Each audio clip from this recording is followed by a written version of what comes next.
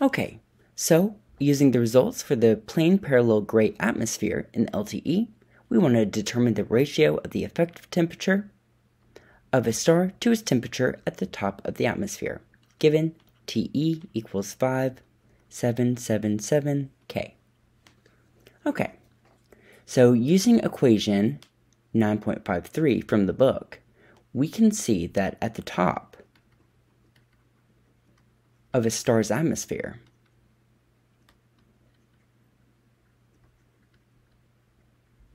where tau v equals 0, t to the fourth equals te to the fourth over 2,